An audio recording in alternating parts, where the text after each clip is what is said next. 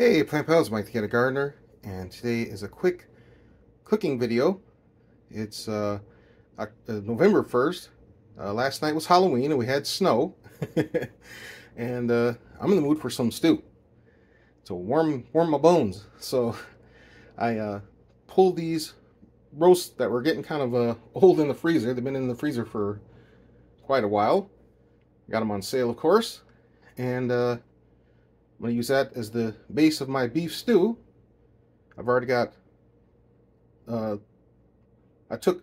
was 2 cans of mushroom soup that were on sale. It was just mushroom and beef broth. So anytime you do, I'm going to use my pressure cooker. Anytime you use pressure cooker, you need moisture on the bottom, you know, because that's what steams and gives the pressure. If you just throw in beef into the pressure cooker, you might get an okay result, but it'll take forever for it to get up to steam, because it has to release all the steam from the beef. It's going to be chewy. It's always best to have liquid in the bottom of your pressure cooker before you start adding your main ingredients. And then a lot of people use water. Water has no flavor, so I had something flavorful. So I had these 2 on sale cans of soup. I bought like 10 cans or whatever, and figured I might as well use them. So I also have beef broth to add. I have some garlic, and I've got these. This is the last of my garden. Well, I already got a bunch processed in the freezer, but these are some of the last of my fresh. These are the last of my fresh kale and my fresh bok choy, purple bok choy. I'm going to put in there. I got the beef. Of course, I have peppers, and every one of these peppers is from my garden. So these are some of the last of my peppers. And the onion is not, and of course the garlic isn't, and the broth isn't, and the beef isn't. But, you know, you do what you can do.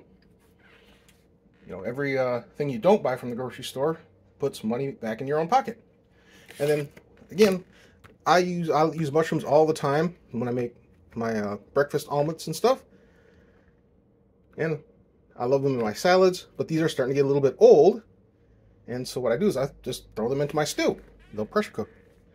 There's nothing wrong with them. They're just not, you know, as fresh, and, you know, you wouldn't want to eat this at this stage in your salad, because it's not slimy or anything, but it's not at its super freshness where you'd want to eat it in a raw in a salad. It'd be fine. I would cook it for eggs or whatever. But so I'm going to chop up the onions, chop up peppers, dump the the mushrooms in. As you can see, I got a stick of, well, half stick of butter. That's the soup I was talking about. Just dump that in. And then I'm going to, like I said, chop these up.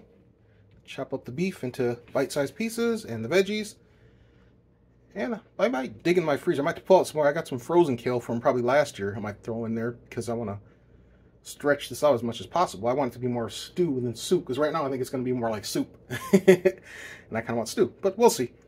I might just have it as is. It'll still be delicious. All right, I'm going to stop here, get that going, and I'll be back. Oops, I did want to say before I go to that process, what I do with my my Scotch bonnets is I don't chop them. You know, if I really want super hot, I'll chop them up. But if you don't want it to be crazy hot, but you want that good flavor, I'm gonna take the stem off here, and then I can eat them to where if I find this in my stew, I'll eat it. I'll just pop it right in my mouth and eat it. But you know, but you can flavor the entire pot of stew or soup by just dropping. You know, I would recommend, if you're not a fan of hot stuff, just drop one into an entire pot of stew and then pull it out before you serve it. Like I said, I'm gonna eat it. I love it. And then, of course, these are, you know, 2 regular jalapenos, and then these are 2 ones that went red. So to me, jalapenos are mild. Again, if you are not a fan of heat, just use 1, and you can remove the seeds before you put it, because the seeds and the ribs are what's hot. So let me show you some. I'll be right back. All right, so this is just a demonstration of what I'm talking about. So if you are afraid of heat and you want to have the flavor of the pepper, cut just the outside part off, remove as much of the white stuff as you can, because that's where all the heat is, This is just flavorful. And the seeds and the inner membrane is where all the heat is. You can save these seeds. There's like, this will grow you like 100 peppers. Look at the seeds are just falling out. Now see me, I don't mind it, so I'm going to throw the seeds in. But again, yeah, that's an easy way to, start to enjoy the flavor of the pepper without the heat. There's of course some heat in here, but it's very mild, and to me, at least. And then, like I said, try this a little bit and then work your way up. But don't eat this part. Eat this part, and you will be okay. And then, to me, the redder they are, the more sweeter they are. So, green is mild, but it's just kind of flavorless, where this has a flavor that kind of draws you in, makes you want to eat more. But it's all, your taste buds. And it's a, a small learning curve of what you like and what you don't like. I love these. These are great, but I don't, I enjoy them, but I don't love them as much as I love these. And I don't love these because they're hot. I love them because the flavor they add to my stews. I like these actually more in like cornbread than in stew. I like them in my eggs, but I've kind of moved on to where I put these in my eggs now when I cook. But, even sometimes what I'll do is I'll chop up for my wife when she makes eggs for herself before in the mornings, because we kind of have a slightly different schedule.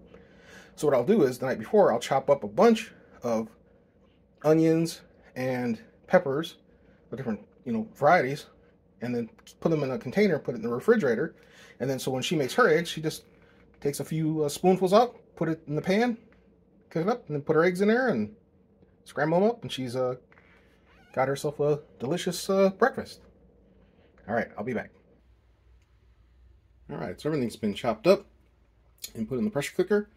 And what I like to do is I like to put some of the Renaissance Grandma's Blessed seasoning in there, some of my own seasoning blends, and a packet to make it really flavorful. It tastes like it's been cooked like all day. If I don't have a ton of flavorful veggies and stuff in there, I add a packet of the Lipton soup mix. Not an endorsement for them, but that's kind of what I use. You can use the generic store brand if you want, but it does add a nice flavor. And I just put it on top because what happens is the steam will come and cook down and spread it over everything. And I'll show you when I'm done. It doesn't take long at all.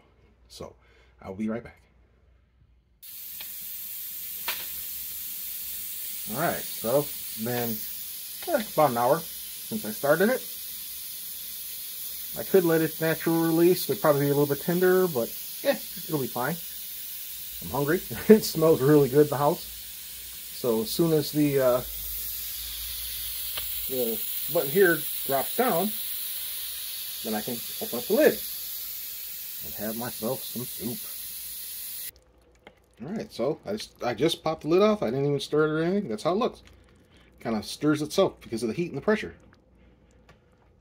So I've got myself a bowl here. Got a container to store the what I don't eat, so I can have soup. My wife and I can have stew for the week. As you see, because there's a little air bubble in the Scotch bonnets, they float. So if you wanted to, if you're a wimp, you can pull them out. But I like them. I'm gonna eat them. They're my little treat. All right, so that's my stew, and it's awesome because it's cold outside. It was like 23 degrees today. It's warmed up some, but it's not going to get too much warmer than it is right now. It might get up into the 40s. We'll see. But even so, it's cold now, so a warm, hot bowl of soup will hit the spot. All right, any comments, questions, leave in the comments section. Thanks for watching. Please like, subscribe. Have an awesome day.